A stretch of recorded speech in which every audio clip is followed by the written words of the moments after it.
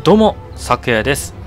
今回はね、剣聖の高弟だったかな。この、強者の道編のミッション全然、まだね、全部終わってなかったんで、残りやっていこうかなと思っています。で、5月2日にね、DLC で、対人戦が来るのと、伊達政宗のね、追加の、シナリオっていうのかな、そういうのも来るので、あと追加武器とかかな。まあ、それまでにはね、クリアしてないミッションを終わらせておこうかなと思いまして、ということでね、こちらの方やってまいります。はい、そんな感じで今回は、水地を使ってね、攻略していこうかなと思ってます。まあ、シュラフとね、これを使っていこうか。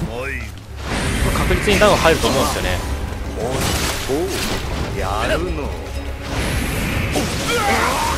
あ、てか普通にさ、2人ともダウン入るじ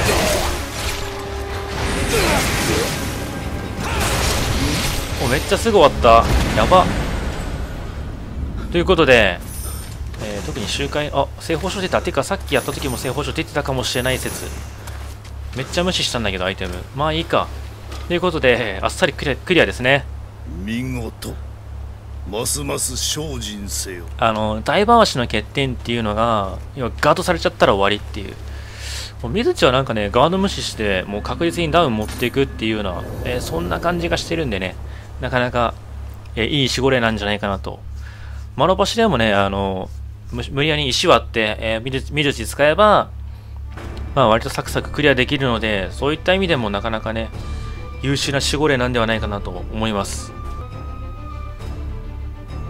はい、そんな感じでね、報酬は初回と違うんですけどね、まあ1回やってるので。ということで、今回ね、剣聖の皇帝、でした。強者の道編のね、ミッションレベルが320かな。まあ、水地をね、使ってね、小早川装備で、追い打ちをね、バズンバズンと決めてあげれば、簡単にクリアできるので、まだできてない人は、ぜひ参考にしてもいいんじゃないかなと思います。ということで、今回は終わりにいたします。どうもご視聴ありがとうございました。では、今日も見てくれてありがとうな。動画がええなって思ってくれたら、チャンネル登録ほんまよろしくな。